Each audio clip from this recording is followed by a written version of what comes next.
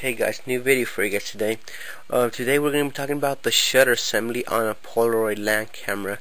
This is a Polaroid Colorpack II that I bought in a lot sale a while back. I actually bought it for another camera, so this was just an added bonus. The only problem is when I opened it up, the whole battery compartment inside was corroded. I don't think it'll focus, but inside it was actually way worse than it looks now. But I managed to clean it up.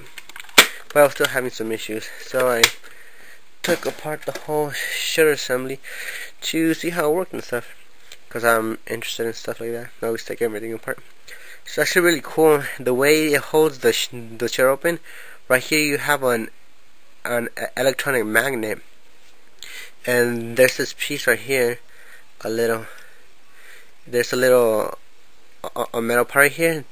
If it wants a longer shutter, well, it'll keep adding power to a magnet, so it holds this piece open, which is the piece that holds the bottom of the shutter. This piece right here, it electricizes the magnet, and it holds it, and then that's what actually holds the shutter open, as you see, like right there.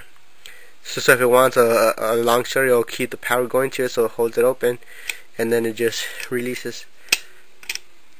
And right here you have the photo cell, which is what determines exposure on these cameras. But if it has light, of course you get a fast shutter. If it has no light, you get a slow shutter, as you see right there. If I cover it up, it gets a slower shutter. Now, if you're wondering about the exposure comp knob, it's actually pretty cool. This part right here is actually an ND filter. No, here it's just black. So when you go to lighten, it covers it up with this part here. I'm not sure if you can see through it, but it's an ND filter. And then it gets darker and darker till it's all black. If you want a darker picture, it just doesn't have any ND filter on it.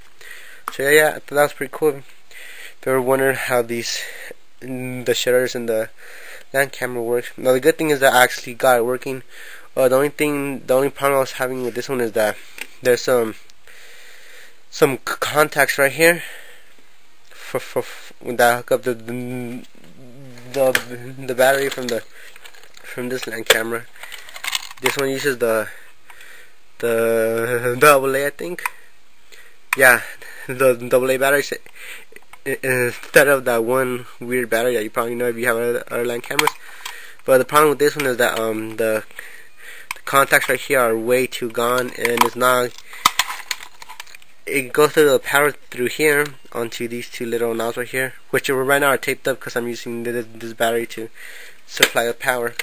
But yeah, all I need is you just need to. I'm just gonna solder the cables to here, and then I'll make a hole in the battery compartment to hold in these batteries, because this I think it's a CA123A battery or something like that. A C123A batteries. I'm not even sure the name, but I prefer these batteries a lot. This is what I use in my 104 and in my 330. But yeah, it's pretty cool. The only thing I haven't tried is that and the flash cube to see if it goes off. I have some. I'm gonna go ahead and try one. Actually, I just remember I don't even know where I have them. So yes, so when I find them, I'm gonna put a flash cube to see if it tries out. But yeah, that's basically how a land camera works. This is the Colorpack kind.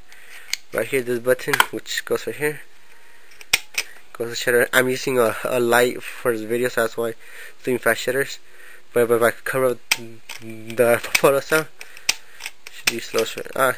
It's not going, so probably happened is that the contacts came out of place. So yeah, you see it now. It's using slow current. If I just keep my finger on it, it will just keep it open. So yeah, thanks for watching the video. Any questions or comments about Polaroid land cameras, just go ahead and ask. Thanks.